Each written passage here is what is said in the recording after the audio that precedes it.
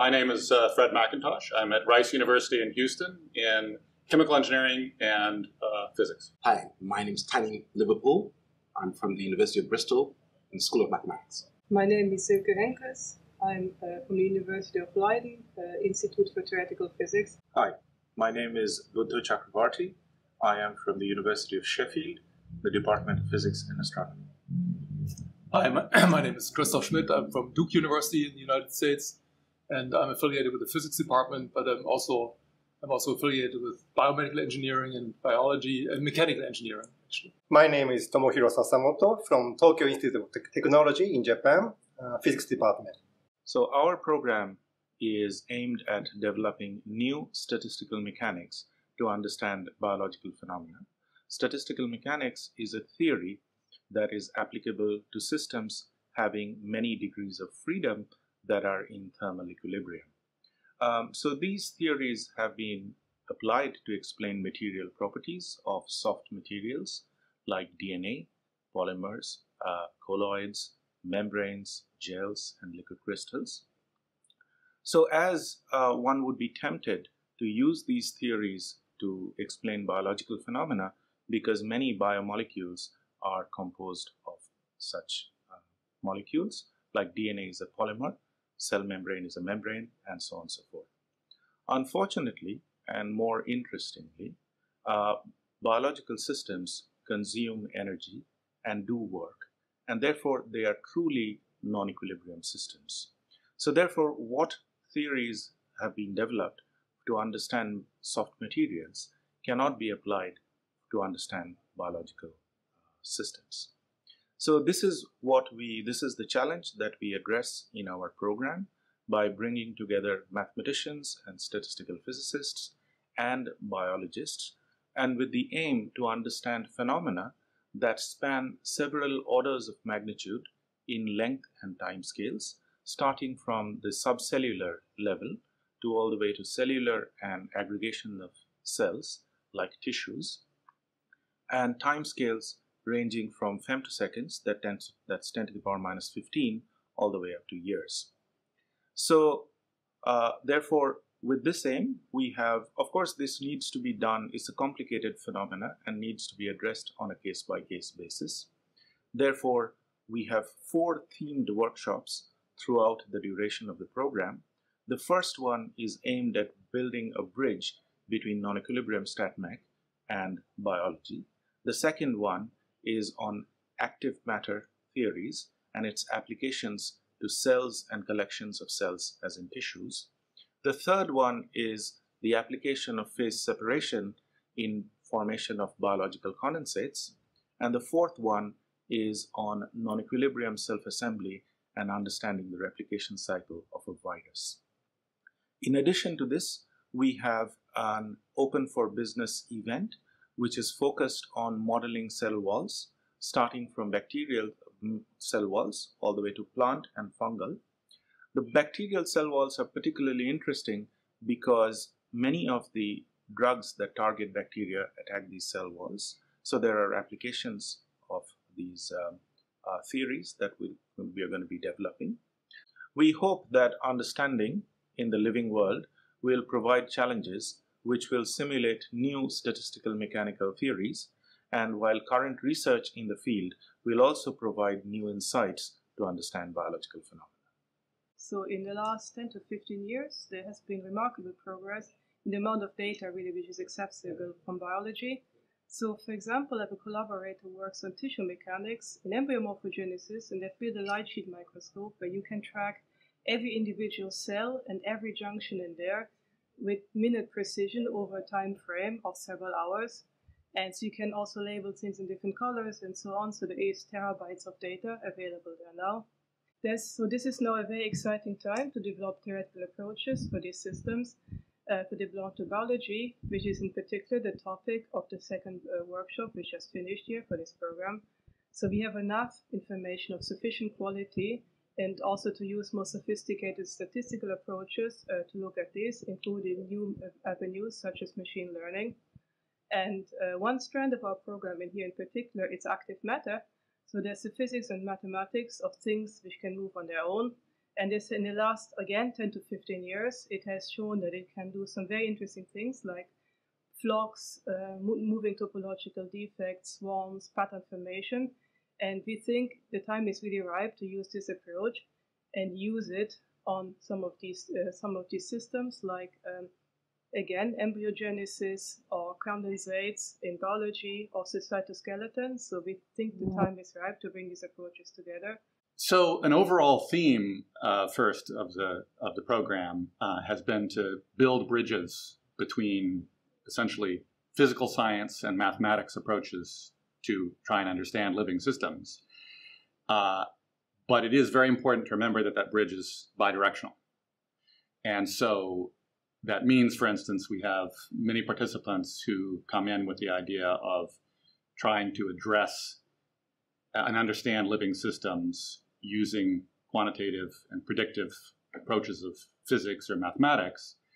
But we also have people whose primary interest is in the new physics or mathematics even that can come by addressing challenges in living systems. And so one approach or philosophy that a lot of the people coming from the more physical sciences have is nicely summarized by a quote due to Richard Feynman. I'll probably not remember the exact quote, but it's been mentioned several times in the meeting here, which is that I cannot understand anything that I can't build. I think it's actually in the reverse, the way he says it, but something to that effect. It basically means that if you really understand something and how it works, you should be able to build it up from scratch, so to speak. And that nicely summarizes a sort of reductionist approach that those of us more on the physical sciences side take to things. But living systems are complicated, and that brings in definite new challenges. Yeah, I would start by saying that even normal systems that are not living, like a piece of wood or a piece of metal, is typically so complex because it has on macroscopic scale so many parts, so many atoms, that we can't follow them all in time and see what they do and where they are. So the strength of classical physics has been to be able to simplify systems and sort of look at a balloon filled with gas, or a piece of metal, or a crystal like a diamond, and kind of ignore the details of what every atom is doing and find collective parameters like temperature, pressure, volume, bendability, flexibility, and so forth, that can very well describe the macroscopic behavior of such materials without having to know what every single particle is doing at every point in time. Now, the big challenge, and that has been a challenge and has been solved for many things in classical inanimate physics, but in biology, the big challenge now is to figure out if that is at all possible. And that's not obvious, because this complexity that already exists in a piece of wood, which is of course biological, but a piece of metal, that complexity is much worse in a way, because you have, say, an embryo, and an embryo consists, say, of 1,000 cells at a certain point in time. And each cell expresses thousands of different proteins and nucleic acids and sugars and many other molecules. So all of these players are different. And the sort of thermodynamics that physics has developed is very good at describing a gas which consists of all the same particles, identical particles. But biology doesn't offer that. So a big question is, can we find ways to find the same kind of simplicity in biological systems where we can get away from the details, where we don't have to know what every protein is doing at every point in time, and find sort of global parameters, collective parameters that allow us to describe and understand biological systems. And we think it may be possible, and this meeting has been all about finding such systems where this may be possible and fruitful, but it's not clear in every case. A single DNA molecule, of course, is important for controlling the life of a cell. So it's clearly not applying to every situation. But there are systems, for example, in developing embryo, where you have many cells that are moving around, of course, due to their genetic programming and so forth. But in some ways, they can often be described as, say, a solid or a fluid. And there can be a transition from cells being stuck in one place and acting like a solid, or moving around and forming new parts of the embryo and acting like a liquid. Like the same happens, for example, in cancer. You can have a solid tumor, which is actually not so bad for you, but you could describe that as a solid. But if it begins to metastasize and turns into a liquid, if you want, in a sort of liquid, and moves around the body, that's very bad.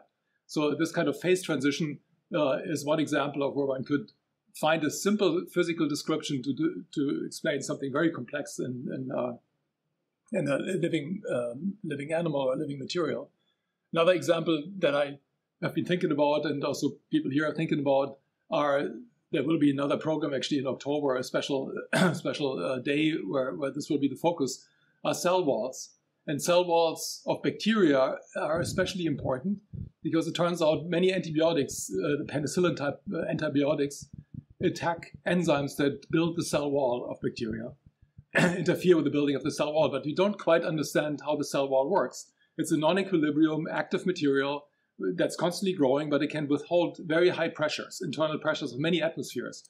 And so we like to understand the physics of these polymer cell walls built out of polymers and how we can interfere with that. And when we understand them, maybe also help in developing new antibiotics that can stave off the next really threatening medical problem in this world, namely multi-drug resistant bacteria that are probably going to be the next big threat after this COVID virus epidemic that we just had. So there's many more of these examples, but we hope, of course, in meetings like this to find some easy ways into the physics of living systems where we can apply the simplicity and the simplifying principles of physics to make progress.